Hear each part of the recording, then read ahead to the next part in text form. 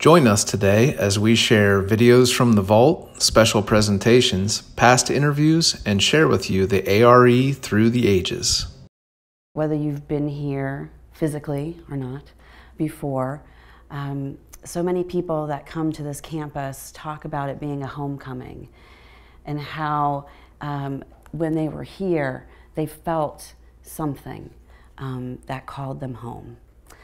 So welcome, and I know that you're going to have a wonderful experience. And we are going to start off talking about reincarnation and the study group, the first study group, as well as the prayer group, and how that became a renewal of spirit in Edgar Cayce's lifetime, in this lifetime. So when we think about reincarnation, I'm being technically challenged. We often think that we might have in a past life been a rock star, or perhaps some sort of royalty, or even the Pharaoh. But in reality, most of us are just normal, average people living our lives. Thank you to my son Sam, who will be turning 8 soon, as the model, who I believe has had many incarnations here at the A.R.E. Or with the soul group at the A.R.E. He calls the A.R.E. his happy place. Yes. So when Edgar Cayce gave over 2,500 life readings to individuals. And when the first group gathered together, the first study group, it was not a good time for Edgar Cayce and his family or the organization that would later become the Association for Research and Enlightenment. He had been told that he would have to leave his home. It belonged to the Blumenthals, who had withdrawn their support from the organization and from Edgar Cayce. And he was given less than a month to move all of his items out. The hospital closed. And his dream, his lifelong dream, what he thought was his lifelong dream and goal, basically disintegrated before his eyes. And he actually wrote a letter to a friend saying that he thought that maybe that he was finished in this lifetime, that maybe it was time for him to go. And so when this group of people gathered together, the study group, and after the hospital had closed, he had been given readings around town. He often went to downtown Norfolk and gave talks, as well as giving talks at the hospital here in Virginia Beach. And so several people asked if he would continue to give those talks. And a group of them gathered together, one of them being Hugh Cayce, his eldest son. And he said that most of them had gathered there hoping that they might get a final sort of personal something in the reading. And they were surprised and somewhat confused by the reading that was given. And even in this first reading, which is the 262 readings, which is also called the study group readings or Search for God readings, it was given on September 14th in 1931 at 8 p.m. And it's alluded to that these people have been together before. Gertrude Cayce was the conductor, and she said, "You will have before you the group gathered in this room who desire as a group to be guided through these forces as to how they may best be a channel in presenting to the world the truth and light needed. You will answer the questions which this group will ask." And the source responded, "Yes, we have the group, as gathered here, seeking to be a channel that they, as a group, as individuals, may be and give the light to the waiting world." So right there, that's sort of a challenge. You all are supposed to bring light to the waiting world. But he goes a little bit further, and he alludes to the fact that they had been together before. As each have gathered here, as each gathered here has been associated in their various experiences in the earth, as each has prepared themselves for a channel through these experiences, so may they, as a group, combine their efforts in a cooperative manner to give the individual, the group, the classes, the massives, that as they receive, as they have gained in this experience. So when he's talking here, they've been associated in various experiences in the earth. So he's talking about past lifetimes that they had together, and that from these lifetimes, they've gathered things that are going to prepare them for this group and for the work that they're going to be doing through this group. And that eventually they'll take it to the classes and the masses, and that this is very important work. And so he goes on in this, and then later that evening, he had a dream after they had this first study group reading with these people gathered. He had a dream either that night or the following night. Can't remember exactly when. And it told him that this new work was not going to be complete unless they had a separate group of 7, and he named the 7 in the dream, that were to do a separate work along with this study group work, and were to be, which would focus on healing and prayer. And they're referred to in general as the prayer group. And so this group of people who has already gathered together and are going to have a pretty big job ahead of them, 7 other people find out, well, you've got some extra things that you're going to be doing as well.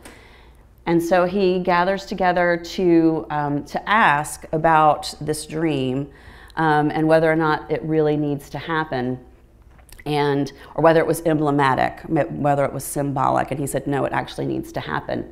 And so this is the first reading that was given to the prayer group on October 5th, 1931. And I think that part of the reason why they might have started giving these readings is if you look in actually even the second and third of the study group readings, you'll find them asking about the healing group. So this was a very small group of people that apparently shared a lot of, there wasn't a lot of information that didn't in various ways get to all of the members of the group.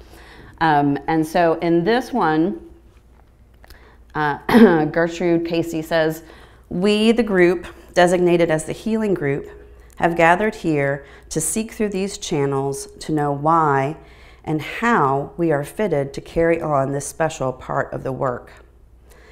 Please guide us into the right path, that we may know thy will and be used to do thy work. And their response. Each, as are gathered here, are fitted in their own particular way for a portion of that work designated by the group as the healing group. In each experience of the individual gathered here, they, the individuals, have contacted various other individuals in experiences in life, some for weal, some for woe, as has been designated to each in those experiences, where either development or retardment has been the portion of that individual experience. So in the second paragraph here, he's telling them that some of you have come together, some for weal, some for woe. So sometimes it was a good experience, sometimes it wasn't that great of experience. And in some of the lifetimes where you were together, some of you grew and some of you not so much. And then he continues. As these individuals then have contacted others, these that have that karma, that experience to be worked out together for some definite purpose other than that of self-indulgence, self-gratification, or self-exaltation.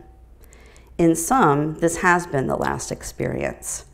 Hence, there is seen that there will be those characterizations in the association when turned to earthly conditions. So here he's talking about that this group of people does have karma, or they do have past life experiences with each other. And in the readings, and particularly in the prayer group, we talk a lot about this, what our past relationships may have been with one another. And it is always referred to as a learning experience. It's never a negative or a positive. particularly in the prayer group, because in the prayer group readings, we're told that all of our experiences are for our highest good, or for us to learn something that can be applied for our highest good. So they're also told here that you do have some past experiences with each other, and that when you came together before, maybe some of you got a little bit too involved in yourself and maybe what your talents and gifts may have been. And he's sort of giving them a warning that if you go back into this, you may not be successful.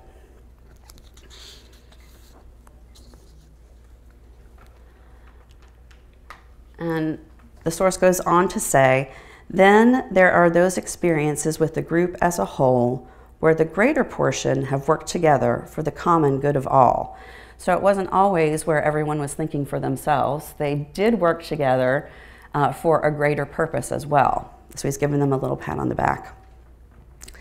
Then there are those contacts where there was healing brought in individual experience with the divine forces manifested in a material world. So some of them actually have had some experiences with individual healings, either for themselves or possibly for others. Then again, the group as a whole and the dispensing of an ideal as was designated in a material plane through that leading of one through whom sources of information may be given to each that will assist and aid in all phases of their experience in the present. And this is talking about how when they gathered as a group, they did have, Edgar Cayce had been a leader to them before. He had been as Rata, many of you are aware of that experience in Egypt. And what I'm going to talk about is the Persian legacy. And so the prayer group and the study group, they had, a lot of them had experiences in Egypt, and then again in Persia, and then again with Jesus who became the Christ, who the prayer group readings refer to as the master or the pattern that we are to follow. And so they had these series of experiences together. And they had a person who was leading the way, who was giving them a source of information. It refers to a source of information that's going to be given to each of you. And that's going to help you with everything that it is that you're going to need to do. So it was a comforting thing, I'm sure. I can't imagine what a daunting task that must have been, to be told that you as a group were basically going to be responsible for not only carrying on this work that Edgar Cayce had done through his lifetime, but that you had millennia upon millennia upon millennia of other experiences where you were trying to come to fruition here to actually do this at this time.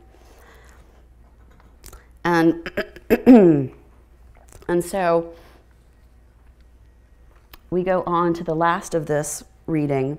Then, as may be seen, these are the ways, the manners, in which each are fitted and fitting themselves by the one common purpose, to be a manifestation of his love in this particular experience.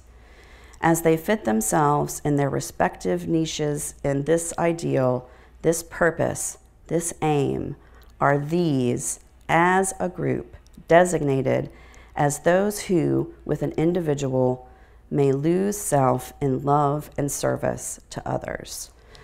And so this, when I was reading over this again, I again felt like it was a comforting sort of thing.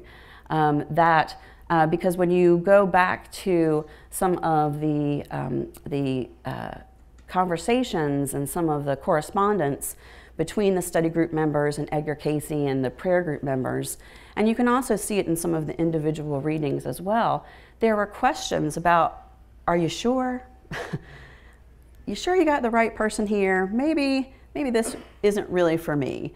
And again, they were told that even if you feel like you're not prepared at this point, if you continue to follow, and this was the study group teachings, if you continue to follow and work with this material, you'll be given everything that you need. And so, like I said earlier, I was really interested in what these past lives were.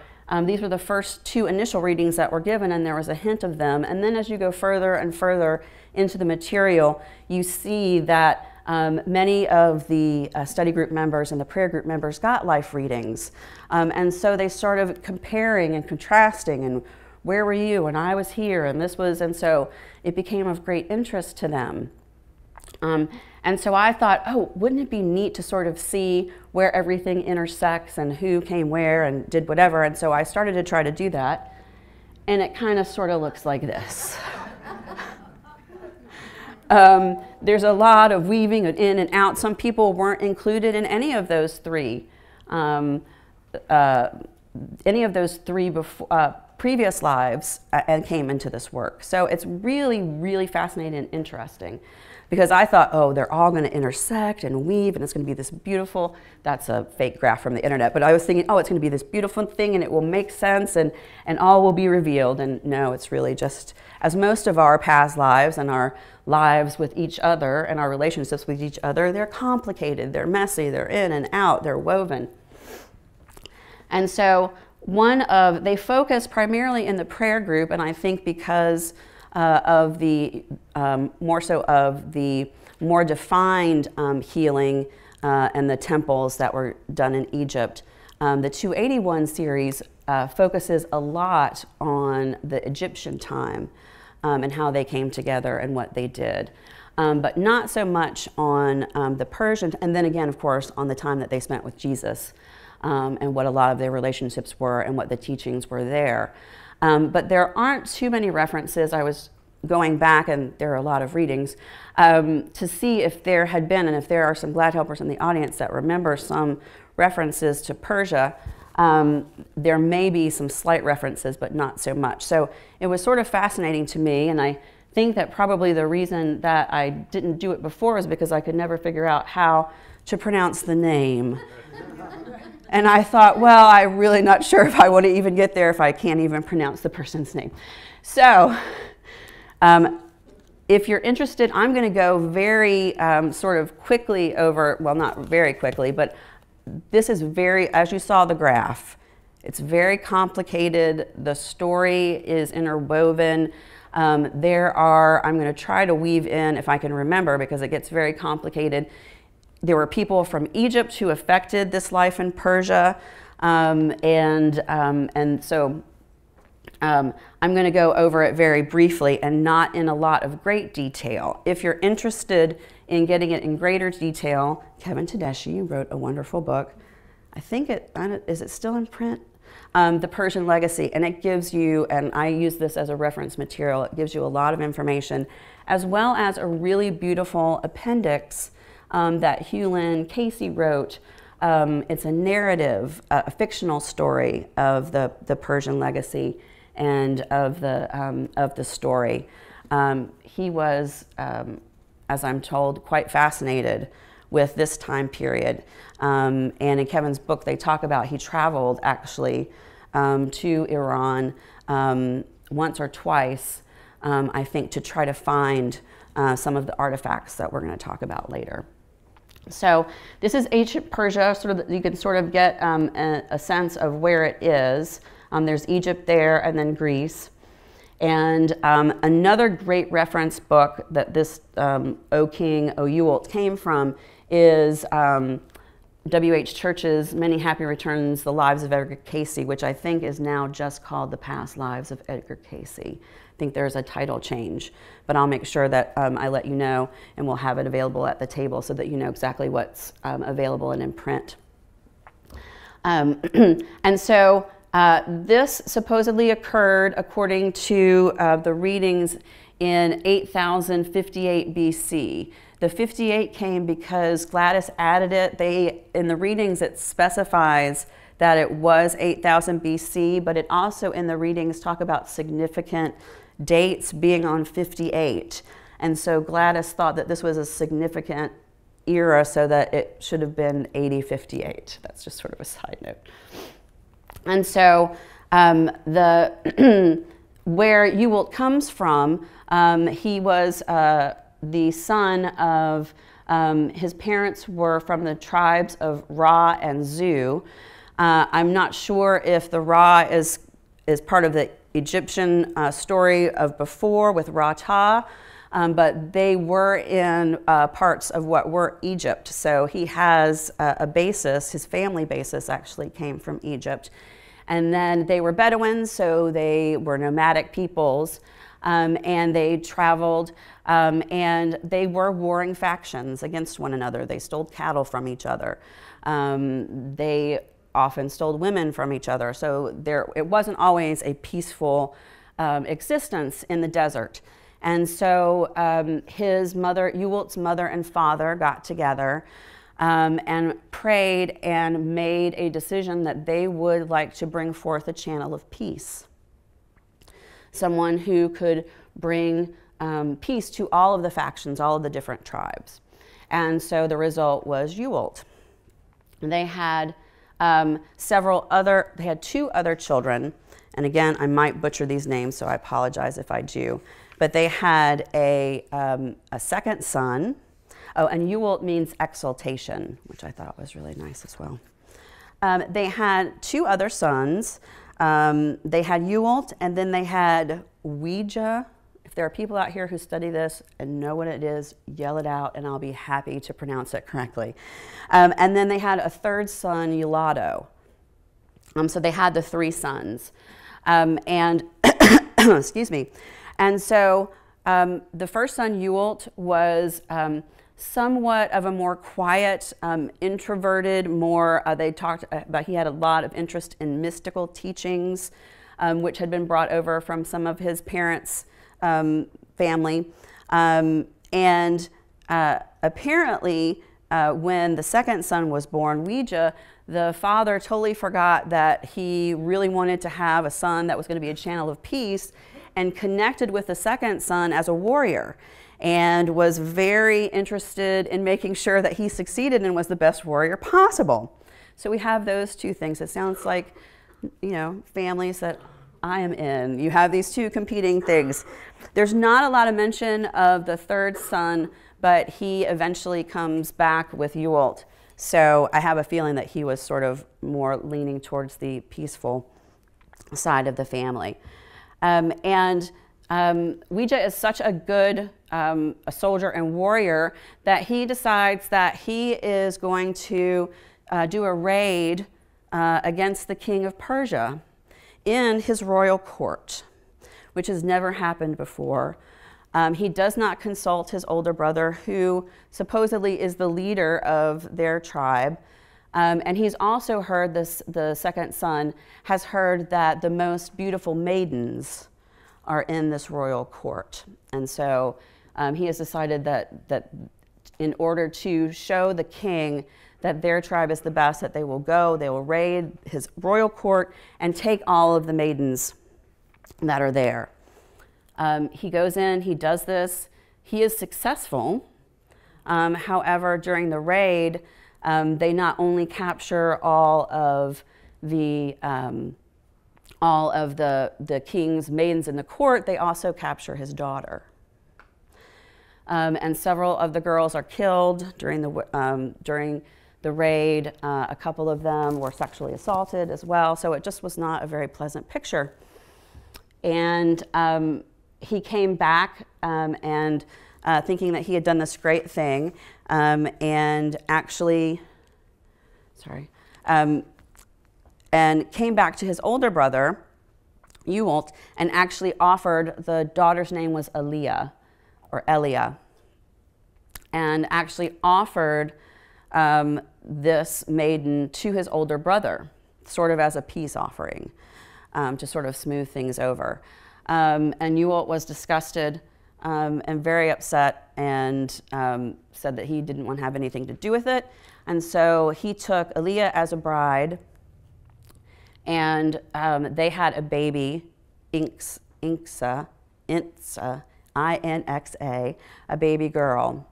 And Elia was so distraught by everything that happened that she killed herself while she was still nursing the baby. So that was a great tragedy as well. So among all of this tumult going on within his own family, as well as there were still warring amongst. There were people that wanted to be peaceful. There were people that wanted to be warriors. So there was a lot of confusion and chaos going along as well. And so Ewell decided that he would go back and to Egypt and study some of the teachings that his mother and father's people had done. And so apparently he went back and learned those mystic teachings. We always hear about those mystic teachings. They never really say exactly what they were, and that's probably because they're different for each of us. So if we globbed onto one of them, it might not be the right one for us. So he went and did the mystic teachings and then came back. And his tribe, his family was still in turmoil. He learned of the suicide of his sister-in-law and decided that he really needed to go to the king himself and to try to make a peace treaty. And so by himself, dressed just as a Bedouin on a horse, he went to visit the king of Persia. And along the way, right before he got to the king's court, he stopped and there was a well. And so he stopped to get water, and at this well was, of course,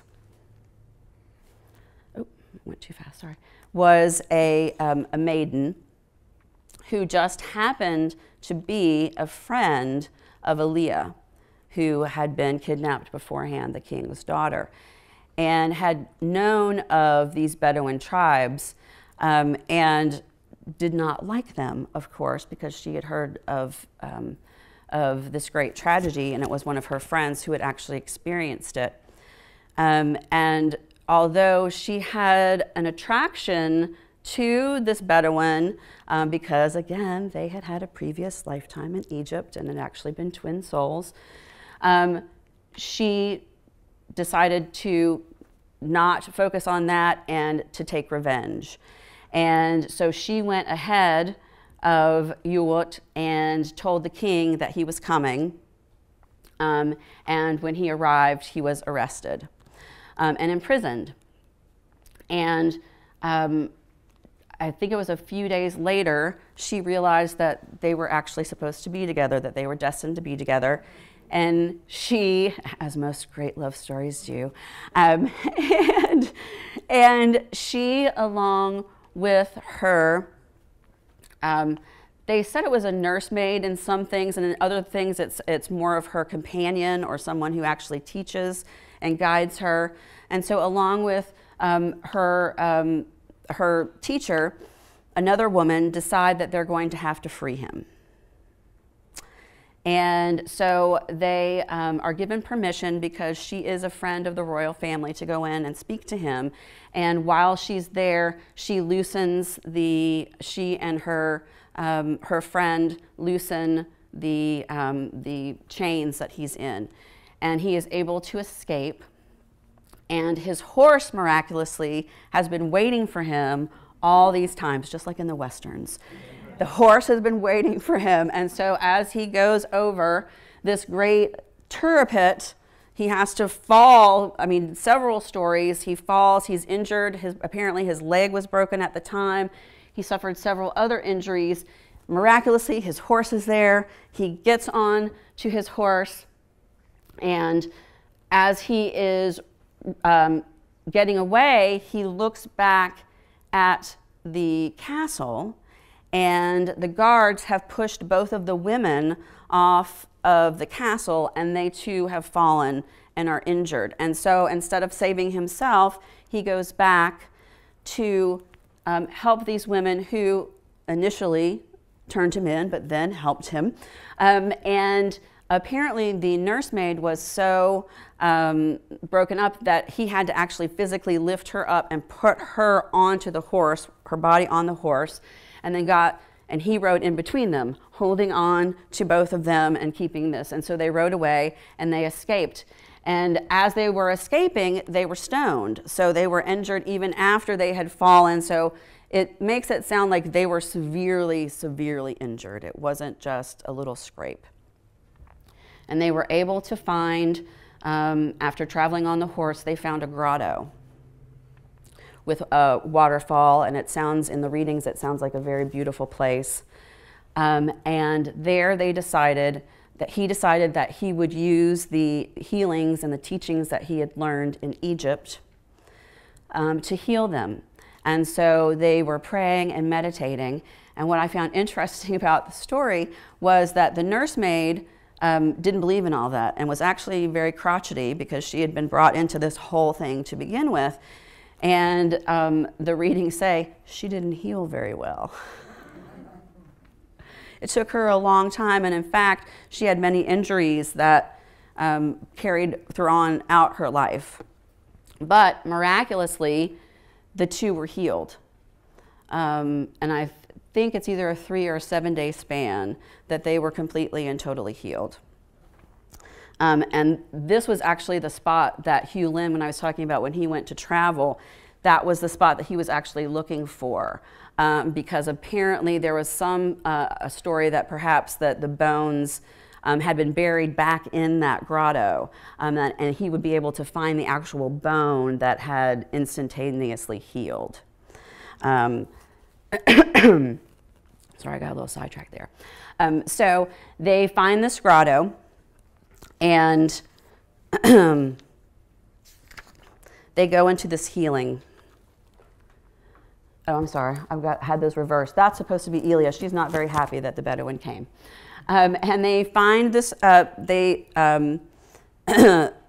two of them fall in love, and they decide that actually while they're in this healing grotto, that they are going to come together in a union and create a child. And that they wanted it to be, again, a master of peace and of healing. And through that encounter, they had Zend, which is actually, according to the readings, one of the reincarnations of the Christ. He came in as Zend and did I can never say it, Zoroasterism is what actually it was his son who actually came up with that. And the interesting fact about that, when I was listening to a Hugh Lynn lecture, he said, yeah, the Christ consciousness God had everything covered, because he had most of the Roman soldiers studied Zoroastrianism, which was Zen, which was one of the master's incarnations, and then the other one he got when he came through as Jesus the Christ. So I just thought that was very interesting. It's covering all bases, and that also was I believe, one of the first of the religions that talked about God being one, and that was something that carried on throughout all of these periods as well.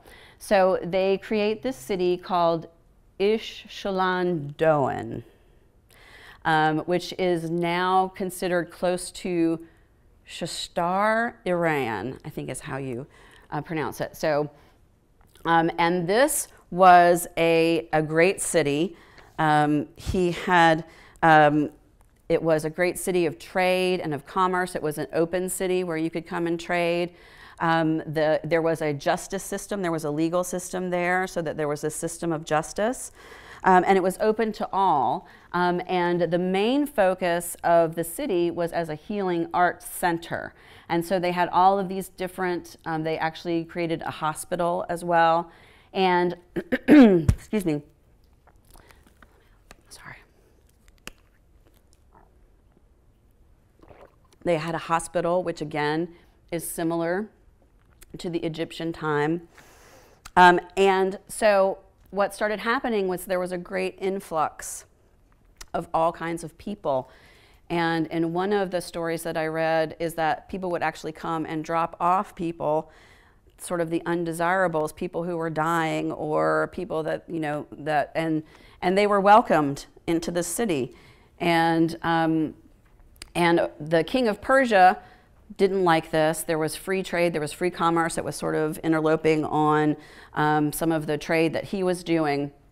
And he just didn't like the whole fact of the justice system. There was just a lot of things that he wasn't really interested in. And so he, along with the Greeks, started trying to send in people to undermine the kingdom.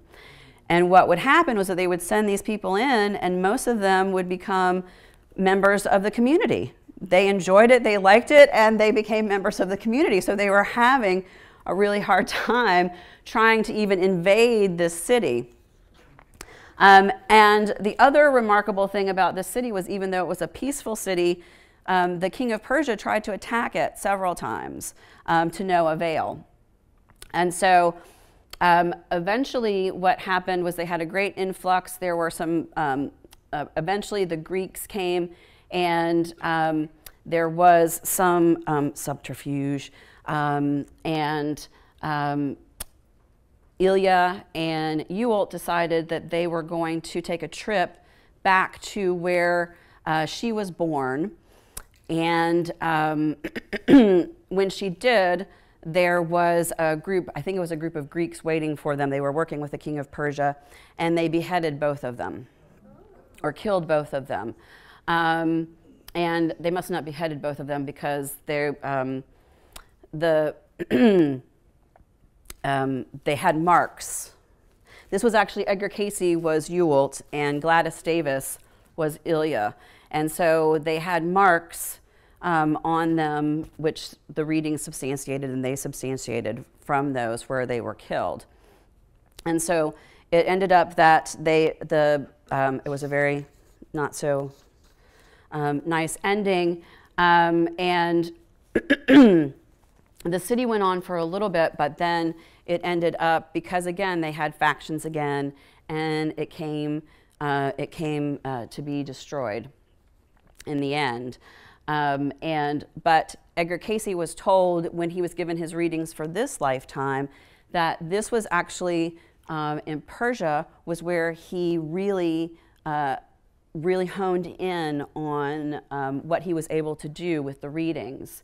That he was able to cast the carnal mind aside, so that there speaks then as the oracles, or to that the throne. I think that's a typo, I'm sorry. So this was where he really learned how to separate self, so that he could speak to the divine. And what I also thought was interesting, that right after that, yet he faltered in the next return, and the next return to earth. So even after this great period of peace and of healing, yet again he faltered, and he faltered again.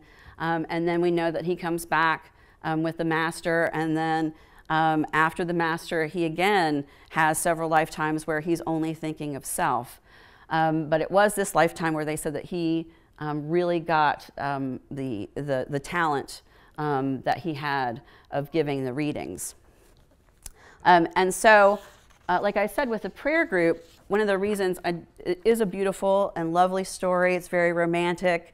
Well, some of it, not the ending, is not that romantic. And there are all these twists and turns, and it's very salacious.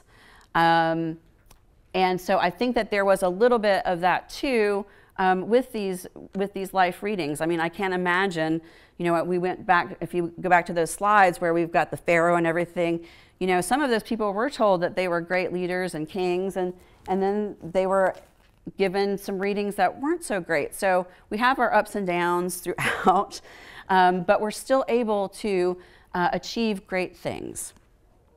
And so in the prayer group, there actually was a lot of, they had a lot of internal, not turmoil, but where they were trying to figure out where was their place. Where is my place? And I'm sure that that happened in the study group as well. I'm not familiar with the ins and outs of the study group as I am with the prayer group, but I'm sure that a lot of it was, where do I fit in? What are my talents that I'm supposed to be bringing? Am I good enough? What is it that I'm supposed to be, you know, how am I supposed to be creating this new way of living? Is basically the way that it's been told to them, that if you can yourself go through this and give your personal experiences, because that's what they were tasked with doing.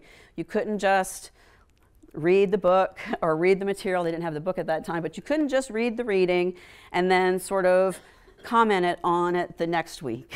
That wasn't happening. You had to write down all of your personal experiences. They were given a reading list. And, you know, so, I mean, they were given homework, if you sort of think about it. And then they had to come back, and the source kept telling them, you know, it wasn't like you could get out of it. The source would say, all right, some of you have not done your homework, and we're not moving on until you all finish it. So there is that tension of, with the Cayce readings that we know, and that goes back into this reincarnation, is that none of us are going to move forward until all of us move forward. Ah, somebody's ah. Don't leave anyone behind.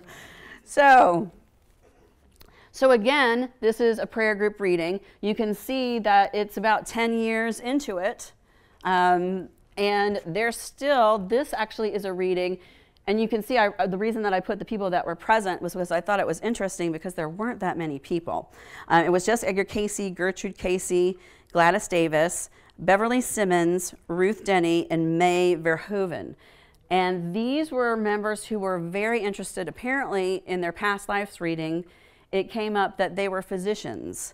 And so they were fascinated by how the body worked. And so there is a whole, which I'm glad that we have this material, but there is a whole section in, those of you in the Glad Helpers are going, yes, we know the section, about the endocrine system that is very, very detailed about how it works, and it talks about conception and all of these things. And so they are asking about the endocrine system and how it works and that kind of thing. And the source pops up with this, which I thought was very interesting. In answering questions, it is well that all members of the group, as well as those present, analyze their own experiences in the light of that which has been, may be, or will be given respecting the manners in which they may each use such information as a helpful influence, first in their own experience, and then in assisting others to understand their purposes, their desires, physically, mentally, spiritually, in human relationships. And so what he's saying here is that you don't need to know how everything works. You know, you don't have to have all of, and you don't need to know, like in general, well, you need to have an overall idea of how things work, but everything is going to be different for you. Your experience with this material is going to be different. And primarily that's because you have had all of these past lives experience, which have sort of flavored what you're doing now. And so one thing that might reach somebody here is not going to reach this person over here. And so that's one of the things that I think is so beautiful about the A.R.E. as well, is that when people come here, they expect that everybody's going to say the exact same thing, like we're some sort of cult or something where we're just going to give you this line about here's this, this, this, and this. And you come here and there are people from all different backgrounds, of all different religious persuasions, with all these different ideas. Sometimes it's a little challenging because we have that, but it's also very interesting. And I think that is the legacy that we've been given, is that we're allowed to be ourselves as we are, knowing that we're striving towards something bigger. And so then in this question, they actually talk about reincarnation further in this reading about the endocrine system. And the question was put, in giving that as may be understandable in the study of man, is it necessary to understand that purpose for which an entity decided to enter the earth plane from the first creation of that entity? So what they're asking is, do I have, because now they're talking about past lives, and they're talking about how your past lives influence your current life. And so I'm sure, particularly when they have the source, they're like, okay, do I need to know A to Z? Do I need to know about every single life I had? Because I'm going to have to make some additional appointments to get some more readings. And the answer is this. This is too far-reaching to be answered yes or no. For each experience of a soul entity in materiality is part of the whole experience of the entity. Each inception, Each conception upon which the soul depends for its period of manifestation is as but a moment, a day, a year in the activity of the entity itself. Thus, it could not be said that an individual conception is a beginning.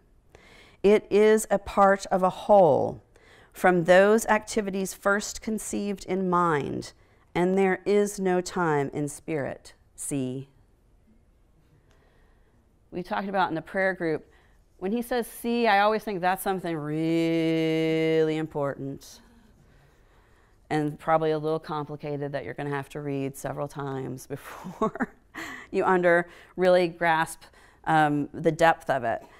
But to me, this is saying that you come in whole, you know, and we'll get to another reading that talks about that, but that all of your past lives are just like a blink of an eye in your total experience.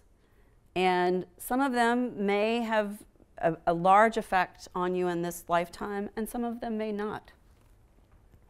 But that from your conception, when you were conceived as that soul, you were whole.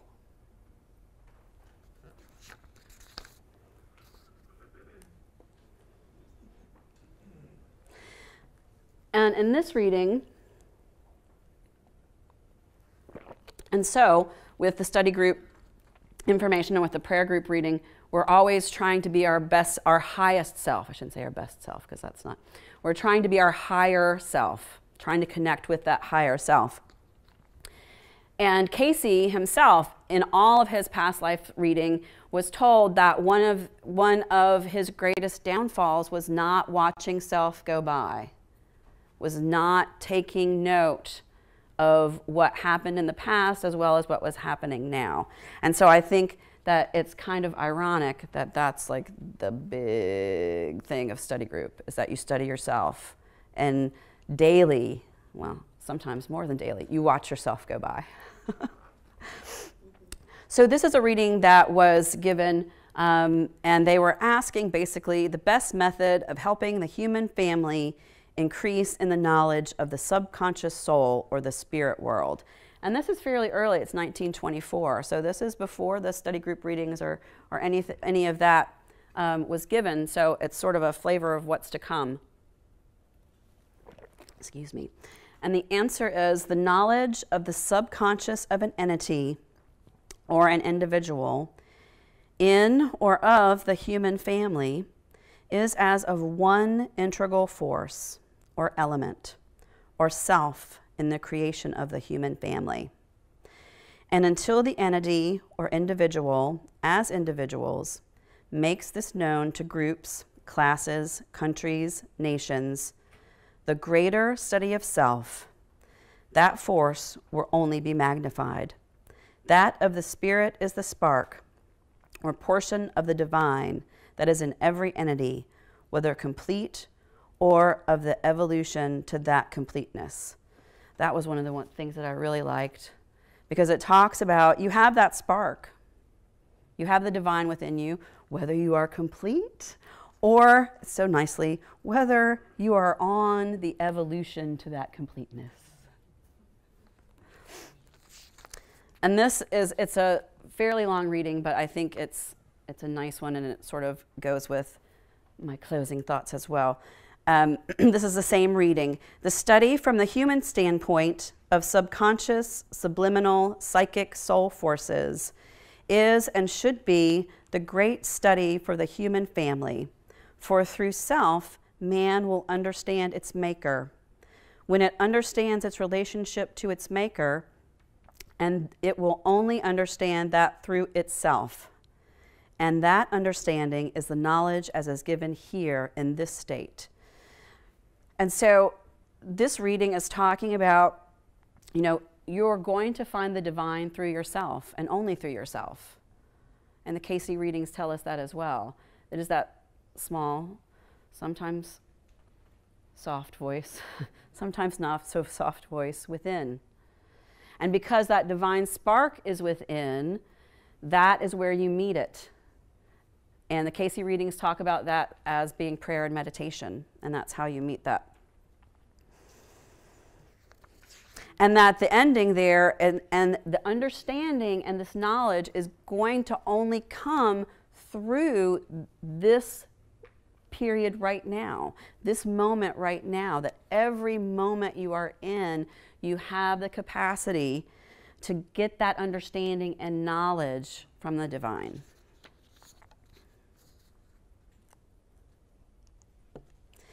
Each and every person getting that understanding has its individual force toward the great creation and its individual niche, place, or unit to perform.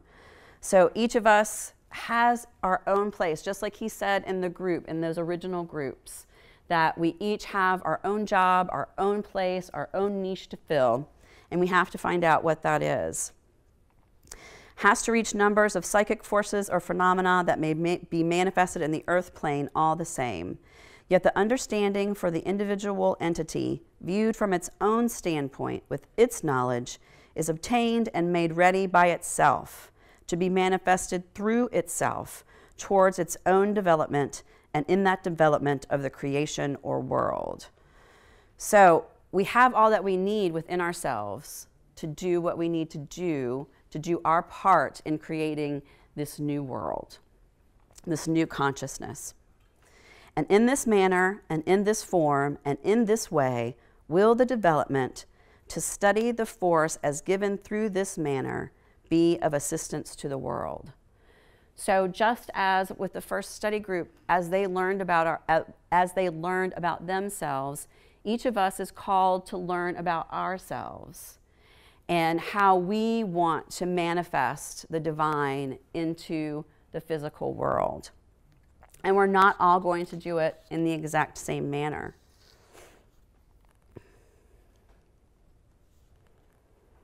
And this is a nice one also from the study group readings, and they were asking about reincarnation or past lives.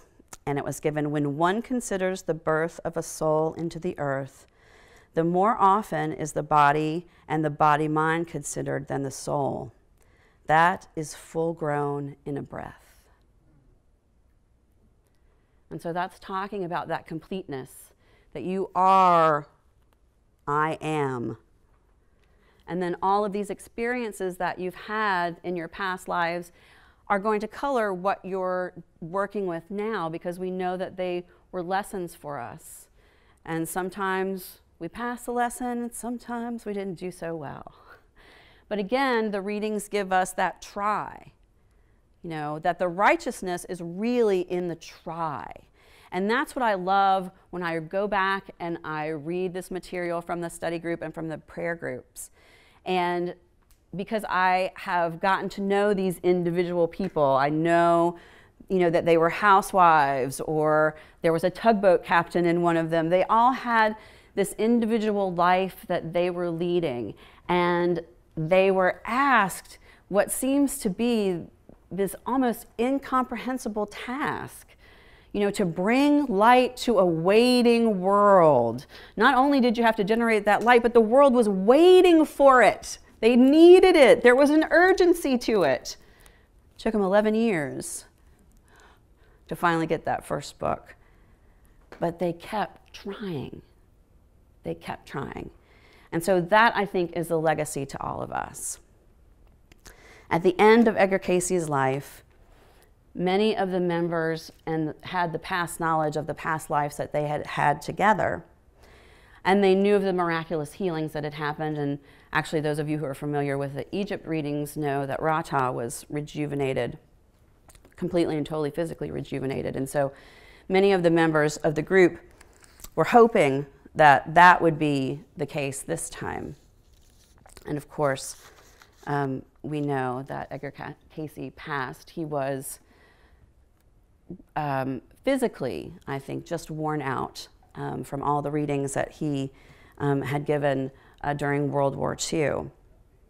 And I think that part of that, from doing the studies that I've been doing, for me, Edgar Cayce had a personal goal of getting that life's work of the hospital built and using his talent for giving those health readings to help heal others.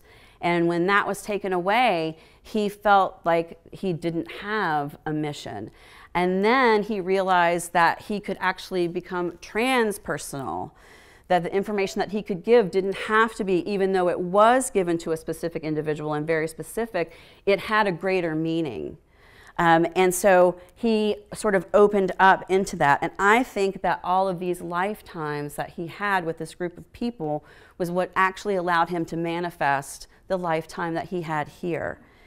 And I think that some of that, once you realize, and what we've talked about before, is that we're all part of this unit, that we're all an integral piece of the pie. And so I feel like reading some of his letters and things that Edgar Cayce maybe felt that if he could help just that one more individual with their pain and with their suffering, with all of the people that were missing and were lost, if he could just help one more person, maybe that would be a contribution to the whole. And I think also that he realized that he had completed his work, that he had this group of people around him who were dedicated and who had decided that they were going to continue this work. And if we learn anything from the story of Persia, even though it's a beautiful story, we know that that city, that place, was a shining light on the hill. And this building and these buildings and this place are still a shining light on the hill. Still provides a beacon to those who are seeking to know his face. And so although it's important for us to know how, where we were, who we might have been in past lives, the most important thing is how you're using those tools that you've learned in your past life in this very moment.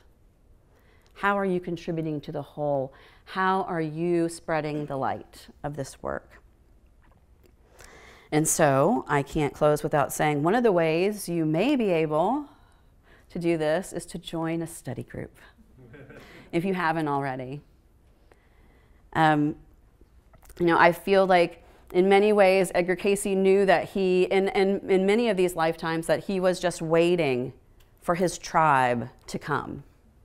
And so I feel like here at the A.R.E., sometimes when we feel like, so many of us feel like there's just too much. It's too much. It's too much in the world right now. I can't do all of it. There's no way. We know that we each just have a very small part to play. And if we do our best playing that part, that's all that we're required to do. And we can all be lights on the hill. So what I'd like to do in closing is just do a very brief meditation, if you would indulge me to do so. And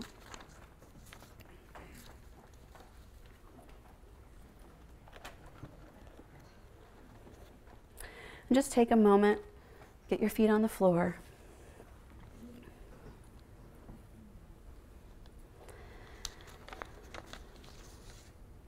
Take some nice deep breaths.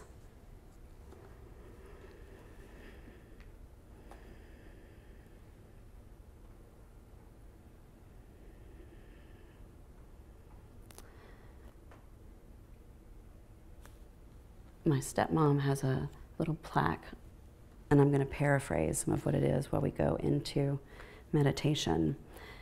And it says, "Each morning arise and lean thine arm on the windowsill of God. And looking out that window,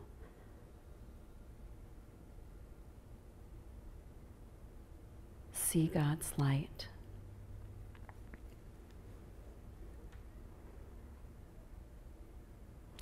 And know that you have the strength to start the day."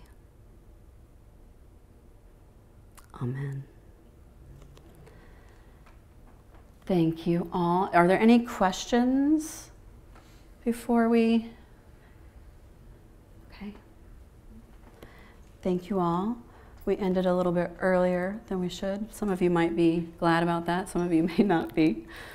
And I will have the book titles available in the back. If you're interested in receiving the PowerPoint presentation in its entirety, I can email it to you. If you'll just let me know when there's a little sign-up sheet at the back, if you'll just put a little asterisk beside your name, I'll know that you are wanting to receive the PowerPoint in its entirety. So you have some time. There is, Gary, do you have any announcements that you want to make, or? No, it's just that we can use the time to give everybody a bathroom break, and we'll start Kevin's presentation if you're finishing up. I am. About 1:45. Okay. All right. Enjoy New Year's.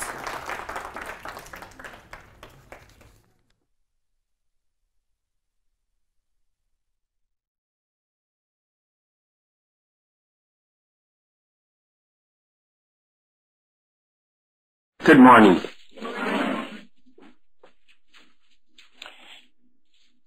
I have suggested to you today that I would be able to straighten you out completely within the next hour and 15 minutes.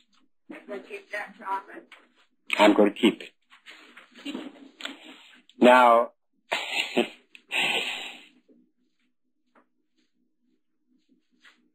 all that will happen here, of course, and all that has happened this week is to provide you with some insight, hopefully, that has come out of the Edgar Cayce readings, as I understand them, been combined with some of the thinking and the work of psychologists and psychiatrists and religious leaders. It's what we've tried, many of us, and have found helpful.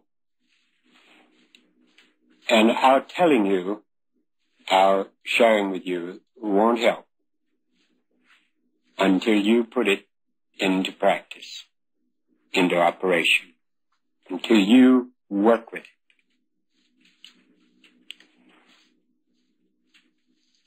There's a whole section here in The Faces of Fear. When I start talking about books, I'm reminded of a crazy, egotistical thing that once happened that really broke up a filming. I was doing an interview with David E. Kahn, who was an old friend of my father's. Met him when he was 15 years old, knew him almost as long as I did.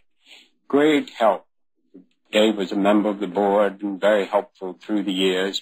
In fact, was probably responsible for the tremendous diversity of people and kinds of people of the Edgar Cayce readings, because he would call up from anywhere over the country that he was selling furniture, carloads of furniture, and with every carload of furniture, he would sell a reading.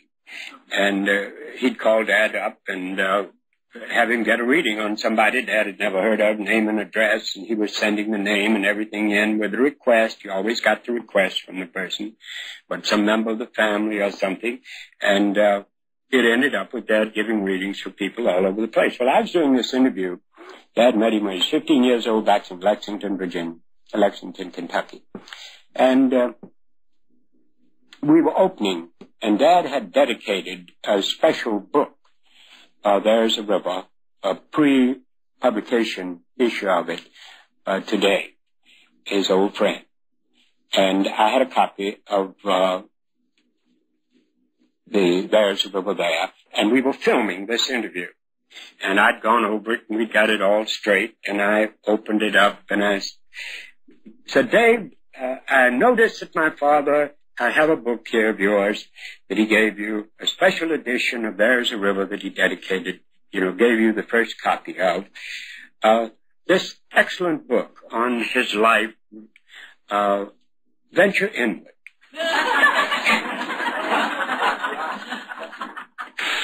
It's the one I'd written. And here I was holding There's a River. And so we had to back up and start all over again. So when I start talking about books, if I shift titles around and names, I don't bother.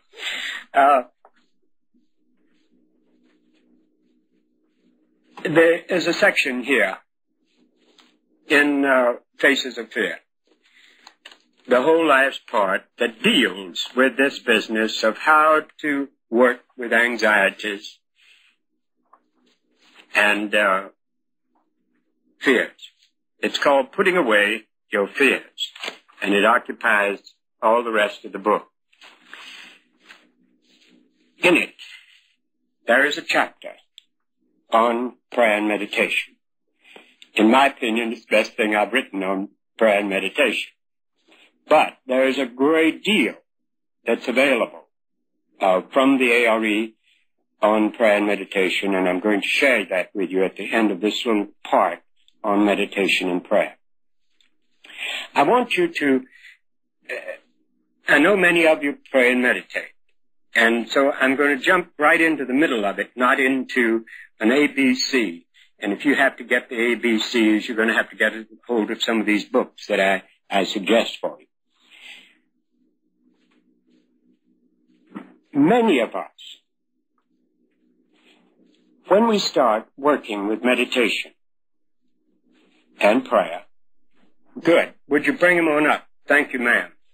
We have the questionnaires that I promised you at the beginning of the week, and my good secretary has performed a miracle.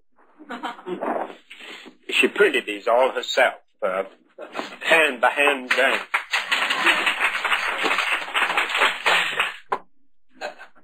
Actually, she just pushed the press until we got them out.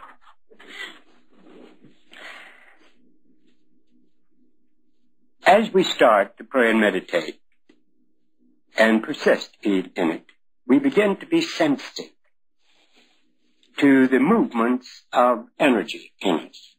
We may feel like we're moving a little bit, and it's really the finer body that's moving. We begin to have movements inside of us, and various centers, the gonads, the sexual centers, the adrenal centers, tightness of bands in the throat, all begin to, we get a little effect from it. And we are working along, and our mind shifts and gets to those centers. And the concentration, the thought even, turn for a few moments there, is energizing. And the energy moves. Now, this is not what you should be doing with meditation and prayer. There is a different kind of route. And it's mentioned specifically in the Edgar Cayce readings. And it happens constantly, but as you become really aware of it, it becomes a very healing and tremendous experience. It's a movement of energy from the base of your spine instantaneously to the top of your head. That's the backward flowing motion that I'm going to read you something about from another discipline, an ancient discipline, that is parallel to the Edgar Cayce readings. Now, this movement, and it will happen, and you can become aware of what it is, will produce a meeting of energies. There's energy flowing into you all the time. And this is God's energy in the universe, moving toward man. That hand of Michelangelo's in the Sistine Chapel, those hands are beautiful. Man is reaching just barely, but God is reaching.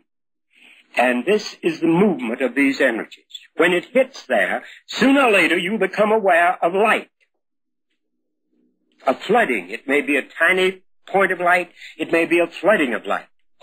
It's not a bunch of colors and faces and scenes and all of that. That's for the birds. And you've got to go through all of that. But this has to move up, and when that light hits, it produces a peace and a calmness. Be still and know that I am God. And it's a stillness that will be unlike anything you experience. That's where we're going. Now, at that point, that energy then combined spills back down. And that is what heals the whole business of the self. It can wipe out instantaneously all of the guilt, all of the drives that are tearing you apart. It can heal your body, your mind, your emotions. And it will if you let it. Instantaneously. Now that's really where you're going. That's the awakening of the tremendous spiritual energy. For in that pineal is the memory stored of the soul relationship to God. The whole revelation, the first chapters of it, deal with the meditation experience that shows all of these happenings, but the opening of the 7 seals. Remember it? Now, it's that top seal, the silence, that you're headed for. Go there first, and then let that spiritual energy from outside and your own, going home to the Creator, so to speak, let that come back and open and heal and calm the centers that you're working with. Now we pray for this, and you work for this. Let me show you what I mean by it, expressed in another frame of reference. It's a magnificent book called The Secret of the Golden Flower. A lady introduced me to it many, many years ago, and I have blessed her in my prayers ever since. It may be that I just was an old Chinese running around over there and got a great deal of help out of that, and I got back to it. But listen, The Secret of the Golden Flower. This motion that I've just described is called the backward flowing motion. In the moment of release, it is not allowed to flow outward, but is led back by the force of thought so that it penetrates the crucible of the creative and refreshes and nourishes the heart and the body. This is the backward flowing method of meditation. The seed blossom of the human body. He's talking about the energy. You can call it anger, hate, fear, sex, whatever you want to call it. We use it in lots of different ways. One energy. That seed blossom is concentrated upward in the empty space. Immortality is contained in this sentence, and also the overcoming of the world, our world, is contained in it. This is the common goal of all religions.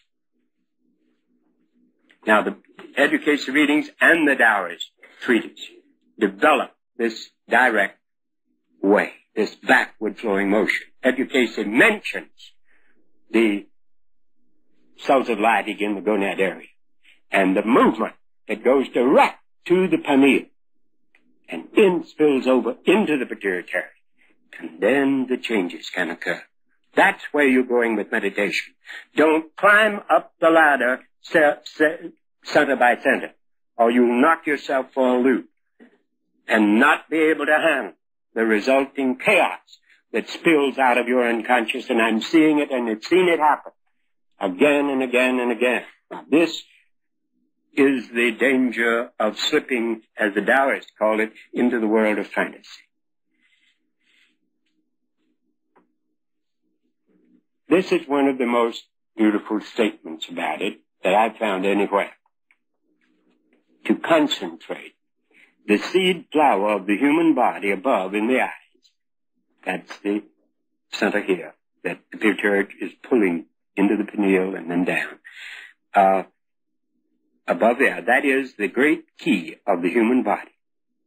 Children, take heed. If for a day you do not practice meditation, this light streams out. Who knows whither? Well, you know whither now and then it goes. if you only meditate for a quarter of an hour, by it, you can do away with 10,000 eons. That's karma, memories, and 1,000 births. That's cutting down on the number you need. All methods end in quietness. Now, how do you do this? You say, fine, that sounds beautiful. But I get diverted. I meditate, try to meditate, and my mind goes out all over the place. I meditate, and all kinds of things happen to me, and I see faces, I see scenes with lights. Is that? No, that's not meditation. That's all that business of the lower centers, opening up. Don't play with it. Go to the top. And it can happen if you persist. And at that point, when it happens first, you have put your foot on the first ramp of the ladder of deep meditation. But you're on your way.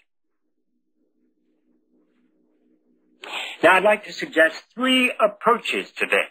It is so important that you begin to put into action, into daily activity, this business of the focus on the affirmation.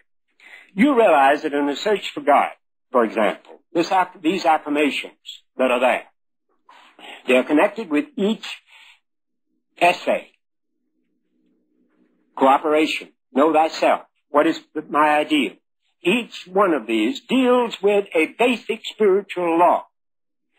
And it is suggested that you hold the affirmation.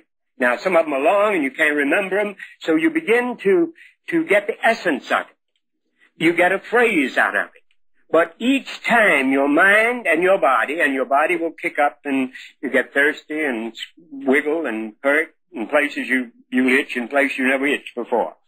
The body's trying to get your attention.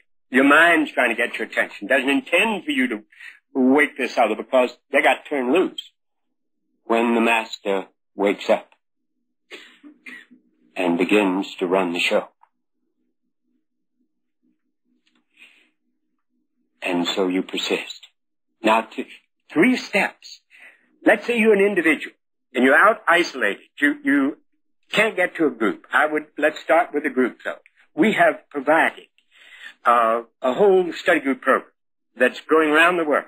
There are 1,800 of these things. If you can get into one or form one, it is one way to go. That is very important. Without it, I couldn't have made it. I have said many times that I think Group 1 saved my father's life after the collapse of the hospital and the university. His work with that group, the readings that he gave, and the beginning of that little book. There are 225,000, about 300,000 almost now, copies of A Search for God, Book 1, that are out and being studied and read, and nobody has ever advertised it once in a newspaper or a magazine or anywhere. It goes from group to group, person to person. And it's on some interesting tables around this world. Now, that contains spiritual laws under different subject headings. Try a group. You'll find that the group is trying to work with meditation and that their prayer will support you and help you. It gives you somebody to pray for and to work with and to talk with and share with. People that are looking, trying at least, in other directions. It also gives you something else. It's very workable. Some people that you discover that you wouldn't catch yourself with anywhere else but in a study group. But they are great opportunities to learn to pray for them and to be prayed for and to begin to love them. And some strange ones show up in these groups, believe me. Opportunities such as you haven't had in a long time. Now, they are almost as good as families. Not as good, but almost as good as spiritual workshops. Dad said this family is the best spiritual workshop. It gives you more opportunities than any other. because all your karma shows up generally in the family situation. All your memories from past experiences and relationships. But the group can provide a way, and there are many advantages of it. You should take a look at the possibility of involving yourself. It will help you in your work with meditation and prayer. It will help you in the discussions and the clarification, and you'll find a lot of people that are willing to listen to you and you listen to them ad infinitum, once a week, until you begin to love them and care in ways you didn't realize that were possible before. Now, suppose you're an individual. I'd like to suggest two ways of going at this. You're not in a group. You can't get in one. You're moving around, or you're in college, or you're somewhere else. You can't get at it. What do? How do you handle it? Well, you've got to start working with putting energy into sharing the materials that you work with in the ideals that are in each of these lessons. Remember the first one in the Search for God, Book 1. Let me be a channel of blessing today, now, to those I contact in every way. You can boil that affirmation down to service, if you like. But it's an ideal that you're going to try to work with. Now, how do you do that? What do you do with your mind to try to carry that out? Let's suggest, for example, that you select one or two or three people that you're going to work with. And try to be of help too. And then you figure out the physical ideal. How do you go about to do that? The encouragement, the friendliness, the praying for them, whatever you can do that relates to those. Then take some more. But during the month that you as an individual are holding that affirmation and working through, then when you start to get into know thyself, then this becomes a real job of trying to understand in that month who you really are.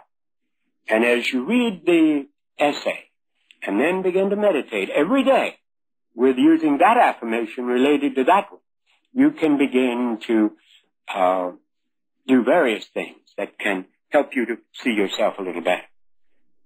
You may have some friends that can tell you a little bit about yourself. If you got some kids, ask them. They'll tell you, and nothing flat what they think.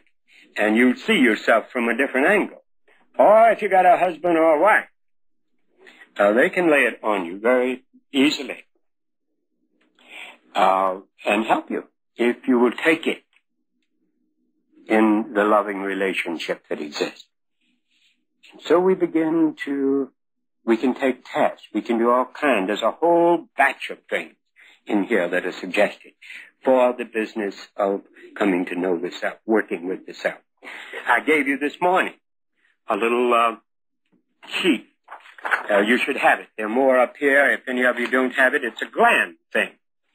And what it is it deals with the gonads, with the Leiden, the adrenals, and the thymus. And it's got a lot of words that are positive, and then it's got a lot of words that are negative in the attitudes and actions that come out of these glands, the words. For example, let's take the adrenals. A positive side of that functioning takes the initiative and is persistent. How persistent are you? Are you never persistent, or are you always persistent? Score yourself. Enthusiastic. How enthusiastic are you? Well, you're seldom enthusiastic. You give yourself a 2 on that. Or you're habitually. You give yourself a 5. You keep scoring each word all the way down. Are you a peacemaker, or do you have courage? Are you patient? And so forth, all down. But now look at the negative words there. You got to score yourself with the same numbers. How destructive are you in your comments and in your actions and where you're moving from? Are you easily discouraged? Do you hold back and say, well, maybe? Are you domineering? Are you timid, or are you fearful? Too much either one way or the other. Score yourself. Do you get angry easily? Do you have an uncontrollable temper? Do you hate? Score yourself on these. And then add them up and divide them, and you get a picture of how you're functioning from the lower centers. Turn over and you find that those are the spiritual centers. And they have danger points too, as you will see. Now duplicate this before you write it all out and give it to your husband and your wife or your children or a good friend and ask them to score you on it. And don't tell them. Just tell them how to do it. And then compare it with your own. This is another way of looking, knowing the self. There are many ways of taking each of these essays. And if you can't be in a group, beginning to work with them. Now, the third way, where you're still alone, but you want a more disciplined and an easy way to go, an easier way. It may help you in the beginning. This has just come out. And it's an A.R.E. thing. Herb Furrier and Dee Shambaugh put it together, and it is excellent.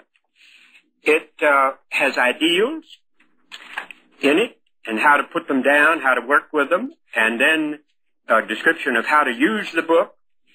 And then in it, there's the affirmation and the awakening, quotes from the readings, and then the Bible readings that you can live, your prayer list for the week, and then a checklist for you to check yourself on, to see what sort of progress. Now, the suggestion for the daily dozen activities includes some very good things. I warn you, don't pick out too many of these all at once, or you play out the first 2 or 3, 4 days. It'll wear you out. Meditation daily, that's a good one to hold on to. A morning walk. Add gelatin to salads. Now, it's doing all kind of things, straighten you out. Read the Bible every day. Eliminate fried foods. Eat 3 almonds a day. Eat a raw vegetable salad. This is every day now, remember. Dark bread instead of white. I'm just jumping around. Eliminate carbonated drinks. Peanut oil massage every day, my golly. Apple diet, a glass of water, and then he goes on, a glass of water all day long. This is 8 glasses of water that need for the day. Do a breathing exercise, study a Search for God chapter, outreach to a friend, practice eating slowly. Oh boy, it's got all kind of things in here. There's a wonderful checklist. Now, this is called Day by Day Steps to a New Life. And it came in very handy right here on Friday. It's a very good step. There's one on the front row up here. Oh, you found one. Prayer and meditation. When you begin to meditate, pray. Pray before and pray after. It doesn't take long. But begin to work with different kinds of prayer.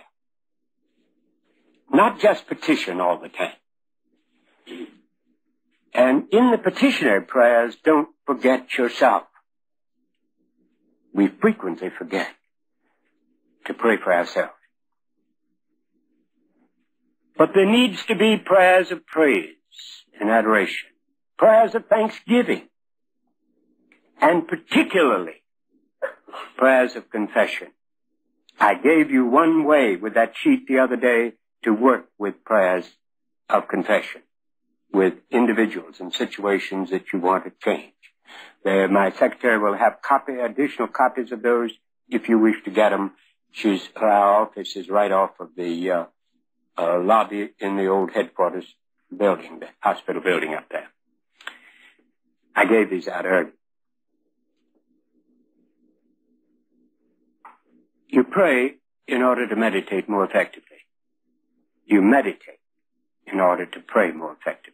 At the end of the meditation, don't hold on to this energy. Whether you think it's been raised or not, send it out. Pray for somebody. Pray for yourself. Send it out to others. Other members of your study group, if you've got a group, but people that you are working with, that are on your prayer list. Don't ever forget to do that after meditation. We must be persistent. This must become a daily part of one's life for it to make a difference. Not just for a week, just not on Monday and then on Friday again, and leave off over the weekend, but regularly. If you will do it, it will change your life. Without question. You will begin truly to become a new person with a new life. Now what else? What are the tools for all of this business? This business of, we know, of the blocks. How do we get rid of them?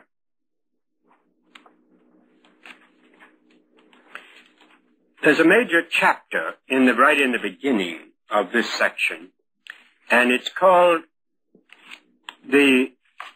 Align Your Life with the Law of One. That means that you and I have got to re-examine ourselves. Step aside and watch ourselves go by. Begin to look at ourselves more objectively and be willing to accept and work with our dreams, which become important for us. Along the way, you will begin to find that this is one of the great helps. It not only provides you with insight of where you are and what you're really working with, and an insight into yourself that you can't get any other way, but it will provide you experiences that you begin to remember of healing, of movement of your consciousness to other levels that will absolutely convince you, as nothing else ever will, that you are more than this little piece of flesh and a little conscious mind. You catch yourself in a dream, moving out of body once, and you won't ever think of yourself the same way. You will begin to understand the possible dimensions of this real you. For you and I live, not just here, but we take a third of our time off here to go back in an altered state of consciousness called sleep to other levels of consciousness. And we let the body run itself and heal. And we frequently leave it. And you can become aware of this if you work with the dreams. In this law of one, we're talking about the oneness of all force.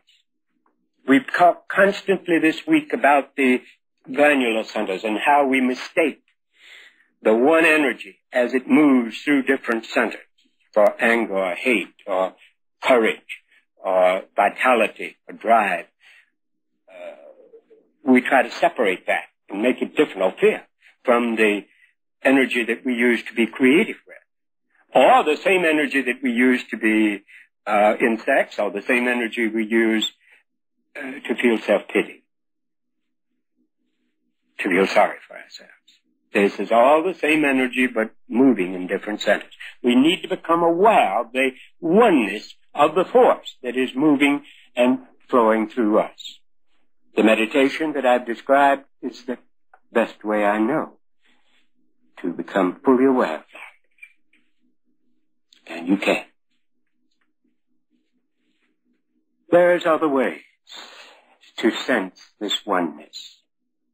Don't miss the simple opportunities that are with you all the time of coming in contact with the creative energy of the universe in its creations. Everything around us, the creative energy created. It's magnificent. It's beautiful. You may be caught with a sunset or a sunrise, or a walk on the ocean and the ripple of the water, or the moon at night over that water, which can come romantic and beautiful, too, in a different way. Or it may be a sunset or a tree. But you can become aware of the creative power, the oneness of the energies moving through it. For me, it was a tree.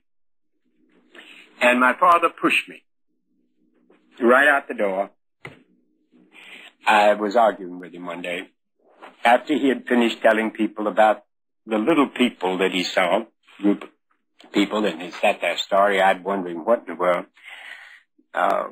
I'm not sure that he did anything but scare him, because he talked about the nature energies that he observed and worked with as a child, and had been seeing and sensing and worked with in his gardens. As I've told you, he had 2 green thumbs. Anything he planted came up. We had the biggest and the best of whatever Edgar Cayce worked with. And we had some wild things growing in our yard. He'd order strange trees from all over to try them out and talk to them and do all kind of things. He used to fish off the pier out in the little lake back of the house on Arctic Circle. And so one day he had me out there helping him, and we were building a box and lining it with tin and putting tar in it. And then he took a weeping willow tree, a fairly good sized one, and put it in the box and filled in with good rich dirt, and he tied a rope to that box, and he'd pull it out there by the end of the pier so he'd have shade over him. And somebody said, a friend of his came by and said, "Cayce, you think that thing's going to grow in that box?" He said, "Sure, it's going to grow." And it did, luxuriously, beautifully. And he used to tow it out there and pull it back. And it's very funny to see that tree floating around out there in the middle of the lake. Dad had the best asparagus and the biggest tomatoes, but all kind of exotic things. We used to have strawberries that just went out of sight. And he used to make wine. He loved to make things, make jellies and wines. Never used any preservative in it. But he was very much into nature. Well, after this was over, I said, "Dad, my goodness, this talk that he was doing with these people." I said, "People don't think you're nuts. You're crazy." I said, "People think you're crazy anyway, but they're going to be convinced of it if you keep talking like this." And it upset him. He got angry. He said, "Do you mean to tell me that you don't think there's energies in things all around us and that you can see it and feel it and become aware of it?" He said, "Even you can do it." He said, "Now, you're not going to eat here until you go out and sit under that tree for 15 minutes and pray and meditate." Well, I had just begun to start praying and meditating. I didn't know much about it. But that oak tree was out there, and I liked to eat. It was in there. And so I went, and I sat. He told me I was going to have to do it for 14 days. I was home from college vacation. And I didn't make it 14 days. That tree let me know it was there. I don't said, it didn't say, "Hugh, Lynn, what are you doing here?" But the life in it, I became aware. I was in the aura of the tree. I began to sense the flow in the roots under me. I was sitting with my back against it. I began to hear and feel the movement in the sap moving and the leaves over me. The movement, not the wind, but some other kinds of sounds and movement. And the life of it began to convey itself to me and relate to me. And I tuned into it. I've had a thing going with trees since then you wouldn't believe. All over the country. I got some friends, and they're growing. I'm worried about California because some of my friends may get hurt. These big, big trees. I found another one out there that I was able to, it was able to convey the memory that it had in it. And I was meditating under it one day out in California. I used to go there every year. I'd get up enough energy to not have to use a plane. I'd jet back by myself. Don't quote me on that. The energy that was available, that pours out and you have a rapport with, is terrific. Just wonderful. And so I was sitting under this big redwood, and I began to be aware of an Indian. That it wasn't me, it was a memory of the tree, of an Indian gotten lost from his hunting party, and he was cooking a rabbit right under the tree. And I knew all about it, and I knew how he felt. He was worried over being lost. And the tree had all that contained in it. Amazing energy in living things. If you come, some of those you who came to our porch the other night for a study group, they didn't tell you where you were going, so we'd have had more than we had a lot of you anyway. But you're surrounded on that porch by living things. My wife talks to them like she talks to our neighbors. And I speak to them every once in a while. But mine is trees. It's amazing. Don't miss this wherever you can touch it. It will open up a whole new world to you. That is, pulls you into relationship with God, the creative energy of the universe, if you wish. But there's another place you can find this, of course, and many of you have found it. And I've begun to look in many eyes, looking for the people around the world, when I see them, to remember the love that I have experienced. Friends, beautiful, beautiful relationships. Difficult, they bring with them the problems of the friendships of the past. But they are beautiful. And they become as enriching experiences of caring and loving. And it opens an opportunity all over the world. I mentioned one of them to you yesterday, this mullah in Schuster, Iran, where we were looking for a cave Dad had described that he'd been buried in back in old Persia. We think he'd located the area and they've thrown us out. We won't go back for a while, I'm sure. But he's there. He's a friend. An old, old friend. And you can find these people around you, close to you, and anywhere you are if you will begin to look and listen. And you begin to know that in all races and in all religions and in all people, God is there as He is in you. And this is essential for us to know. For if He's there, we can begin to love rather than to hate and to feel prejudice and fear and begin to give up, destroying our fellow man. And when you begin to give this up in your minds with individuals, that energy pouring through in prayer energy and in the attitudes that you assume can change this world, not just this country, but this world. God can do anything through us if we get out of the way and let Him. And it is essential that we do this, ladies and gentlemen, if this time of crisis is to be handled. You and people like us all over this world must handle it. Or we're going down the drain again. And return and start our wars with sticks and stones again. as we've done so many times, and it is not necessary. But it's up to us. And we go back to get ourselves out of the way. This business of the subject that I was supposed to talk about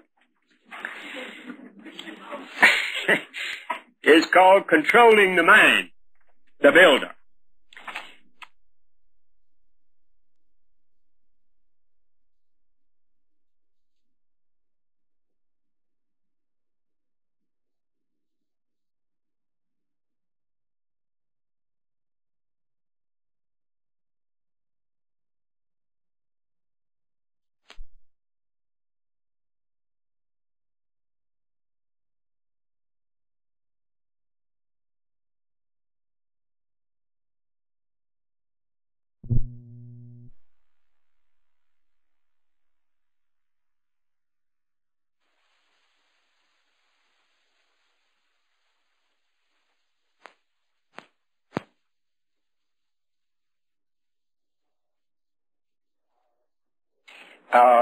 It's referred to all through this book, The Experiments in the Search for God by Mark Thurston. Excellent to work with a study group. It's in L.C.C. Press, Gateway to Light. It's all over the place. You can hardly get in the A.R.E. or certainly not get out of it without hearing about the setting of ideals and goals, physical and mental and spiritual goals. And when you begin to do this, then and only then have you got something to measure against that you can begin to control the thought processes and the words you speak. If you are trying to be patient, and that is your ideal for a while that you're working with, you can keep your mouth shut gradually if you work at it, and that's the physical ideal. In relationship to Mrs. Jones, who you would like to clock. And you can begin to deal with that discipline of the self. If you've got something that you're striving to work with, and it's the ideal and the purpose. The controlling of the mind, of course, has to do with stopping feeding the negative emotions. You cannot say, I would like to stop being afraid and keep going to horror movies. It won't work. You keep stimulating it again. It's obvious. You cannot say, I would like to be more loving and run down Mrs. Jones as you've been running her down. You got to give it up, regardless of how much fun it is to lay it on her or to tell your neighbors about her. You've got to stop. Now, it's the stopping the feeding of the negative emotions. We've talked about in some detail the fact that the suggestion that I suggested for you at the hypnagogic state for yourself can do remarkable things in helping you slow down on a tempo. Can help you begin to give up some of these negative things if you phrase it in a positive suggestion and keep working with yourself. As you go to sleep and as you wake up, it will work for you. I have seen a person in a somnambulistic state being suggested to that when they are burned with a match, that they will raise a blister that will not hurt, and then that the blister will go away. And I have, in the same, right after that, struck the match and touched them with the end of a pencil and watched it get red and watched the blister rise and watched it go away, all within a few minutes. The mind can do anything to this physical body of yours if you direct it. And it's doing it now. And it's the negative things that we are doing about our bodies, and the choices that we are making. If you want to give up sweets, or partly give them up, begin to suggest to yourself, you can do it. And the suggestion will help you and strengthen you in doing it. That systematic thought control This sheet that I just gave you and talked to you about there for a few minutes can give you a picture of where you are being more negative. Just look at the scores, the top and the bottom. And I know some of you will try very desperately to come out even. You know, I'm not really bad and I'm not really good, sort of in the middle. But your friends and your family may not. That's why you should use it. Where I gave you a copy that you could get duplicated, so you could. I can't give you enough of them. I don't know how much family you got. Now, this whole business of inspirational reading is a way of beginning to feed the mind something to take the place of the junk that we read. I discovered myself, I used to read, I'd read somewhere that all the presidents, great presidents, and very smart people love to read mystery stories. So I began to read mystery stories like I was eating peanuts. I would just any number of them. I knew all about the best mystery writers. And one day I backed up and took a look, and I discovered that what was happening to me, I was getting more and more hold of more and more, looking for more and more that got more killings in them, more murders. Not just one. It was really, I wanted several. One wasn't enough. Well, I was looking for more and more and more. So I stopped. I just gave up. You know, this wasn't particularly difficult. But giving up scotch was a little more difficult. I like to drink. And I did this in college. I did it during the war. Too much. And I like to drink. And this was a real thing. And this I had to use suggestion on. Day and night. This I had to really get scared. And so my body helped me. And really fixed it so I would do it or else. And I've done it or else. So I've stopped. But there are some that'll be hard and some that will be easier. But the inspirational reading is a great help. Now, not just the Bible, though the Bible is wonderful. Dad said we ought to learn, memorize the 14th, 15th, 16th, 17th of John. It's tremendous stuff. And you can read it and understand that it's speaking to you, not general, but to you. He mentioned many psalms. You may love some of them. But I've found in the Persian poets, I've found in the Bhagavad Gita, which I love, and I reread and read again. The Secret of the Golden Cloud. These are beautiful, inspirational things from other dimensions, other people.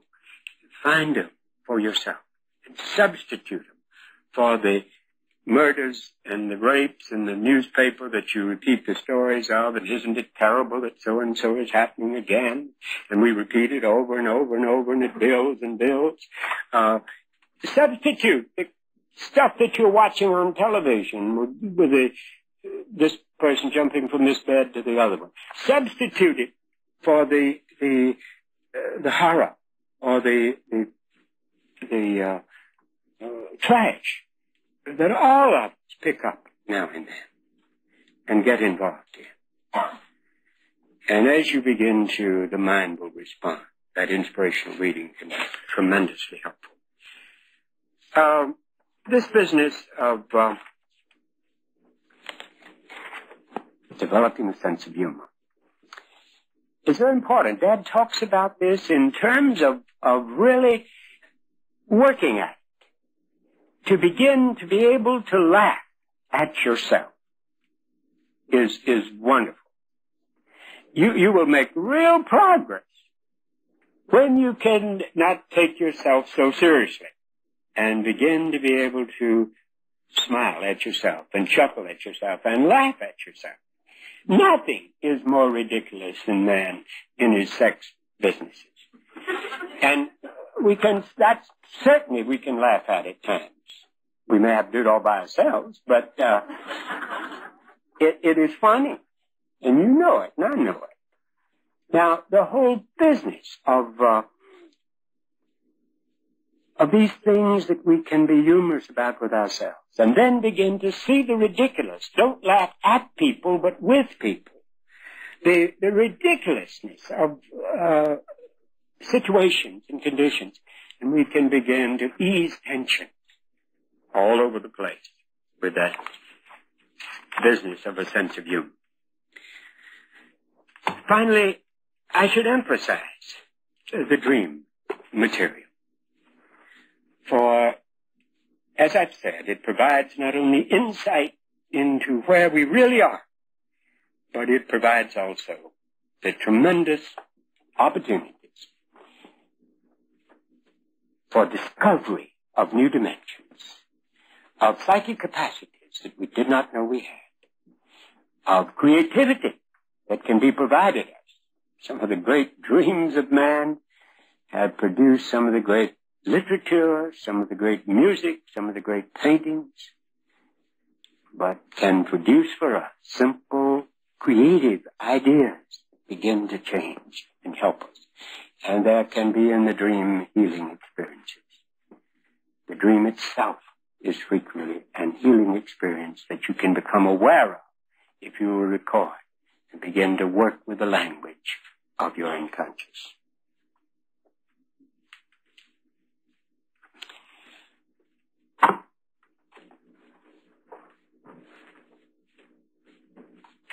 You've been a wonderful group this week, and I want to thank you for your attention, and for the love that I've felt from so many of you, the caring, and that I've been able to try to express in a little measure for you.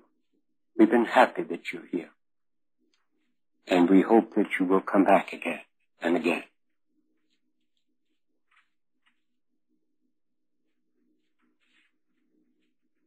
Thank you.